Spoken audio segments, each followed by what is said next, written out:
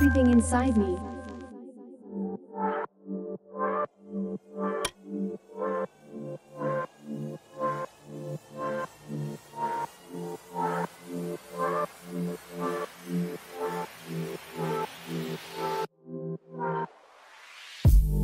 Is the party almost over?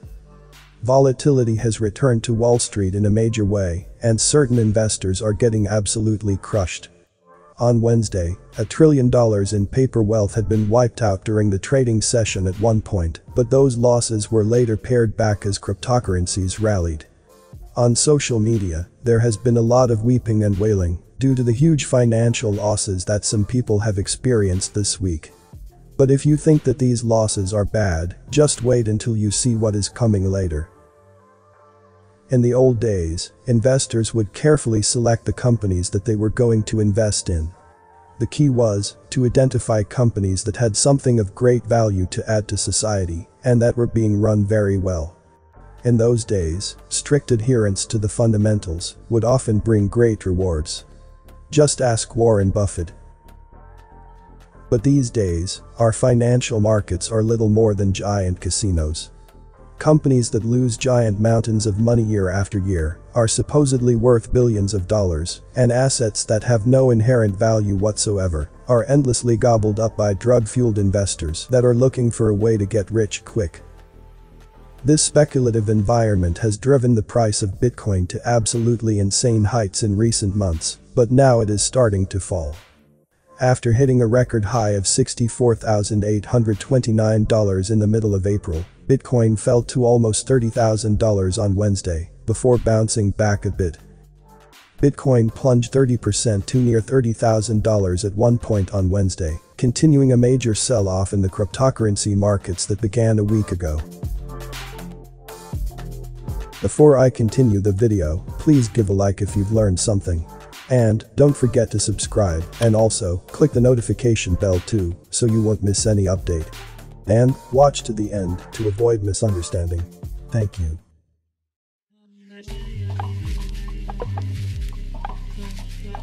But don't feel too bad for Bitcoin investors just yet. Bitcoin is still up more than 30% so far this year, and overall, it is up close to 300% over the past 12 months. Other cryptocurrencies that have also soared in recent months took a huge bath on Wednesday. Other cryptocurrencies also plunged on Wednesday. Ether, the digital currency that powers the Ethereum blockchain, was down more than 22% at $2,620.97 according to Coinmetrics.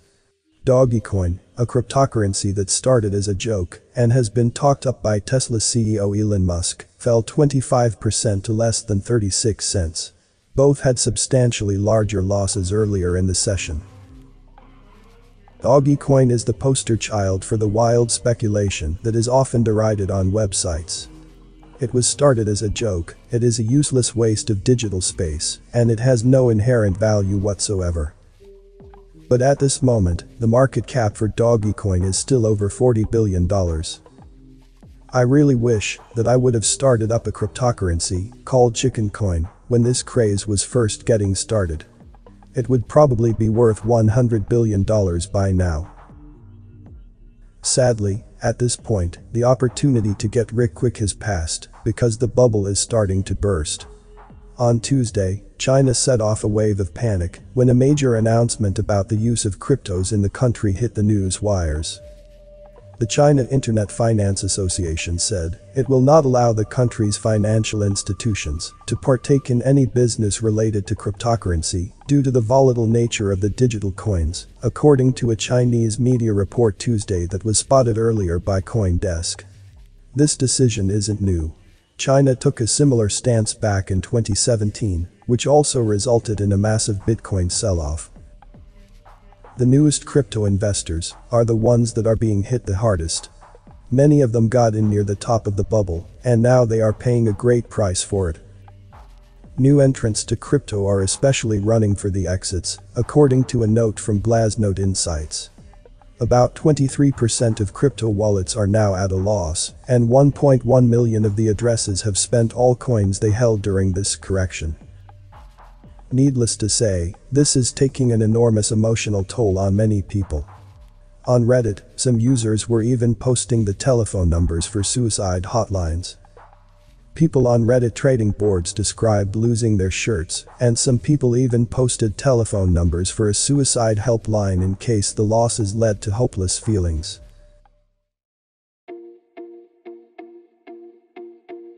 Some investors have gotten rich by investing in cryptos, but others are literally losing everything. On Wednesday, those that had made huge leverage bets that cryptos would keep rising got absolutely monkey hammered. As of Wednesday afternoon in New York, about $9 billion of liquidations of leverage bets had taken place in the previous 24 hours, according to data provider BIT. The majority were of long positions in which traders bet on an increase in the price of Bitcoin or another cryptocurrency. Such liquidations take place when the market moves against a trader who isn't able to exit from the trade or post enough additional funds to meet the exchange's margin requirements. For the moment, the losses on the stock market seem quite tame by comparison. The Dow has declined for 6 of the last 8 trading sessions, and it was down another 164 points on Wednesday. The Dow Jones Industrial Average closed down 164.62 points, or 0.5%, Wednesday, pairing an earlier drop of as much as 587 points, as investors broadly retreated from riskier assets. The index has fallen in 6 of the past 8 sessions. But there is a whole lot more chaos going on under the surface. As Zero Hedge has pointed out, in the past 7 sessions, stocks have suffered 3 of the largest bouts of concentrated selling pressure in history. Insiders and wealthy investors have been bailing out of stocks at a staggering pace recently, and many believe that this summer will be a very troubled time for stock investors. But whether it happens sooner or later, it is inevitable that the stock market bubble will burst as well. The Ponzi scheme that we call our financial system is destined to fail, and that should be obvious to everyone at this point. Unfortunately, many self-deluded investors will stay in the game until it is far too late, and they will lose everything as a result. Comment below with more topic ideas for me to discuss.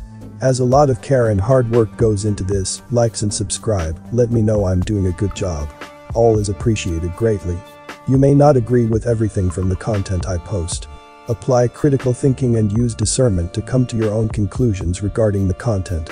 Thanks for watching this video. This Everything Inside Me channel, see you on the next video. Stay safe and healthy.